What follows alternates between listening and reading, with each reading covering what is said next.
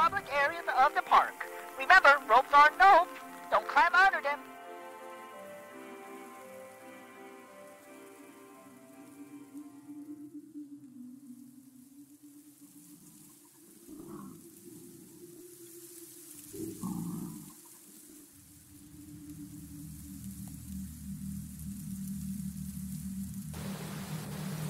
Whatever you do, don't look at him.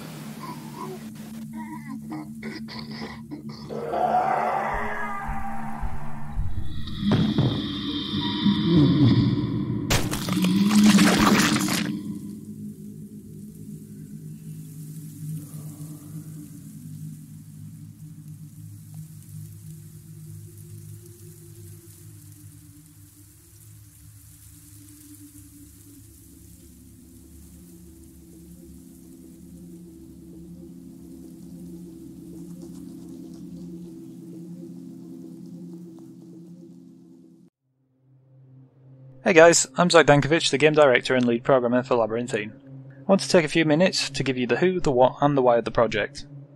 Labyrinthine is our company's first title. It's an online cooperative horror game set within the confines of an overgrown hedge maze. The maze has had a long and mysterious history, which has kept the people from the nearby town of Happisburg away.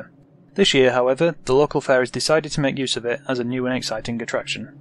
You and up to 3 other players take the roles of new employees who have been tasked with setting up the maze after the previous ones working on the site have either quit or disappeared without warning. Shortly after venturing into the maze, you will discover that a former employee has opened up a passageway that had remained closed for the best part of a century. This previously off-limits section is where you will discover the maze's true history, along with dark and sinister secrets that should have been left dormant. Together or alone, you will have to solve puzzles, find items, and avoid some of the monstrosities that lie within its corridors. The team at Valco Game Studios is composed of a handful of skilled and dedicated programmers, artists and composers. We are all gamers and huge fans of horror games. We're also big advocates of multiplayer gaming, as shared experiences are the best in our eyes. This is the reason why we came to realise pretty quickly that there's a severe lack of cooperative horror titles. And look, we get it, it's hard to pull off horror in a multiplayer environment, but that lack of choice really made us want to rise to the challenge and add our little spin to this neglected genre. Throughout our development cycle, we have taken the approach of building terror over horror, and we think this should be fairly evident in-game. For those who don't know, terror is the feeling you get when you're anticipating something's going to happen, and horror is the feeling you get after seeing something scary. We feel that building suspense and atmosphere makes for a more memorable gaming experience. Don't be fooled though, that doesn't mean you won't be seeing some horrifying things. Our artists have been hard at work producing high quality assets that are accurate to the game's setting.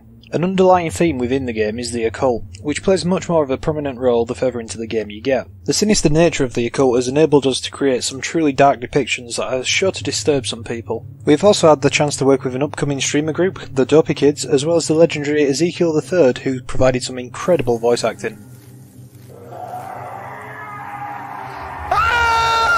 Yeah, that thing, is that your voice? That is! Yeah, that... Excellent. That's totally me, dude. It's awesome. Our team is very close-knit, and this has allowed us to voice our individual opinions openly on nearly every aspect of the game. We want players to enjoy what we have made, and this style of open discussion helps weed out the bad ideas. It doesn't get them all, though, and this is why we've made a conscious effort to review every piece of feedback we've received from both our testers and those who have played the now heavily outdated pre-alpha demo that was available on Steam. Player feedback is important, and we will be continuing this for the foreseeable future in both Labyrinthine and future titles. We want to really connect with our community and help bring their ideas to life too, so player suggestions are often a hot topic in our meetings. You may have noticed we were asking for the funding towards the end of the development cycle. This is because we wanted to have a concrete game that we felt was worth funding before asking for even a penny. We are happy with our progress, and we are aiming to get an early access release out for Halloween this year. However, as this project is our premier title, we do not have the financial backing that established studios do, and we are limited by the amount of work we can output as a small team. So far, the entirety of development has been at our personal expense, and we are now looking for some funding to help pay for a final development sprint. Your funds will go towards the direct development of the game, with any spare funds being used to market it. You can read more below this video, and feel free to join our Discord where you can speak with us directly. We are absolutely open to any questions, positive or negative feedback, and any suggestions you may have. Thanks for watching our little pitch. Myself and the rest of the team sincerely hope you like the project and the ideas behind it.